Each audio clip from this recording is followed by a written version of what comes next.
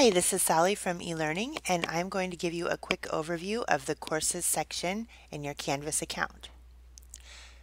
So once you log into Canvas, in order to see a full list of your courses, you can click on the courses link in your global navigation menu. Opens up this side panel, which includes quick links to your courses.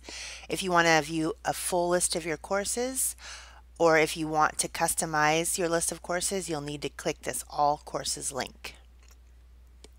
This takes you to the All Courses page in your account, and you can see that your courses are separated into the courses you're currently enrolled in and your past enrollments. This is any course from the past that you were enrolled in as a teacher or a student. In all of the courses, it's going to show you what your role was in that course, whether or not that course is published. If the course is attached to a specific quarter, you're going to see that in the terms section.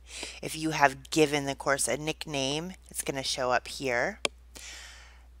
If you would like to pin any current courses to your dashboard, you can click on the star, and all of the courses that have the star filled in orange here are actually pinned to your dashboard. If you want to unpin them, you can just unclick the star. Courses in your past enrollments cannot be pinned to your dashboard. So that is just a quick basic overview of the courses section, and thank you for listening.